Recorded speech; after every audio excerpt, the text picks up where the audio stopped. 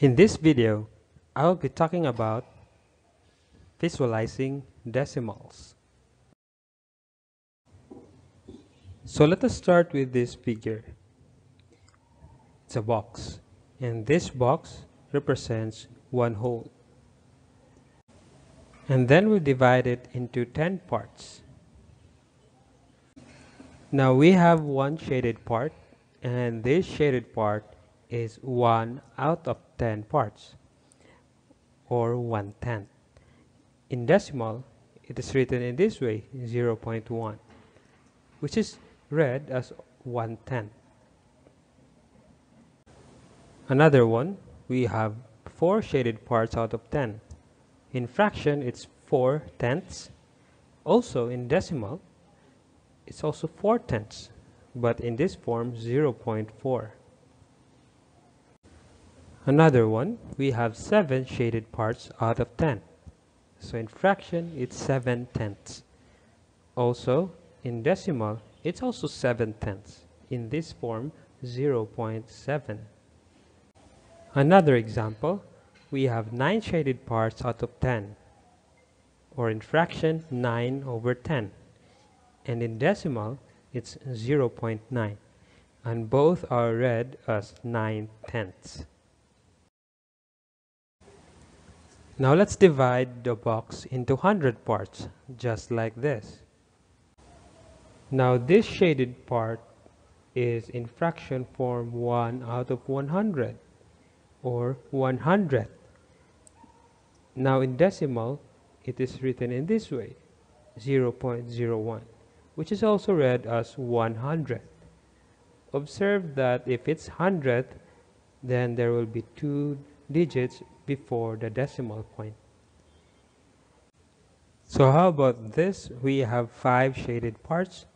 That's 5 out of 100, or 5 hundredths. In decimal, it's 0.05. So again, there are 2 digits before the decimal point if it's hundredths. And this is also read as 5 hundredths. Another one. So let's count how many shaded parts are there out of 100. So observe that the first column, second column, and third column are all shaded.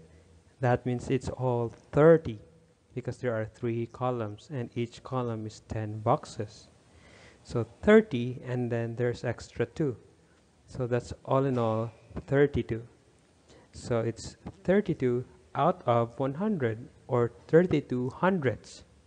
In decimal, it's 0.32, or read as 32 hundredths. Another one, we have 5 columns shaded, so that means it's 50. And there are 7 extra shaded parts, then it's all in all 57. So we have 57 shaded parts out of 100, or read as 57 hundredths. In decimal, it's 0.57, which is also read as 57 hundredths. So we have one more example, and as we can see, we have 8 columns shaded. That makes it 80 in all. And we still have 3 extra shaded parts. So a total of 83 out of 100. So it's 83 hundredths.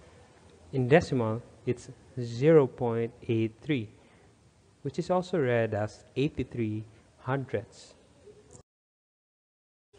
Now how about this? We are given figures, and we're going to identify the decimal of these figures being visualized. So we have the first figure, which is a whole box, which represents 1. And then the second figure in the middle, it has 2 shaded parts out of 10. So it's 2/10, or in decimal, 0.2, which is read as 2/10. Now the third figure at the right is having 8 shaded parts out of 100. So that's 8 hundredths, or in decimal 0.08, which is also read as 8 hundredths. So all in all, in decimal, it is 1.28 or 1 and 28 hundredths. Now how about this?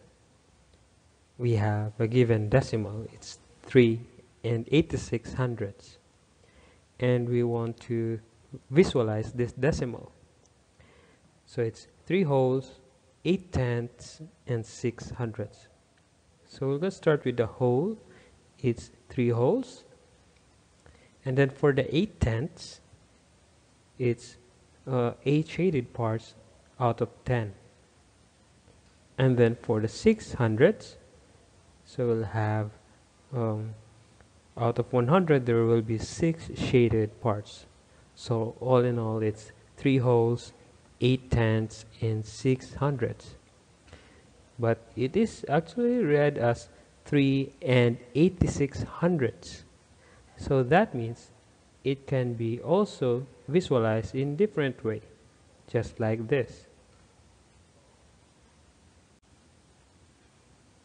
So this is 86 hundredths. It's 86 shaded parts out of 100. So this is still another way of visualizing 3 and 86 hundredths. It's 3 wholes, and we have one figure that is 86 out of 100 or 86 hundredths. Thanks for watching, and I hope you have learned from this video. Please support my channel by pressing the subscribe button, and also write the math topics you want to learn in the comment section.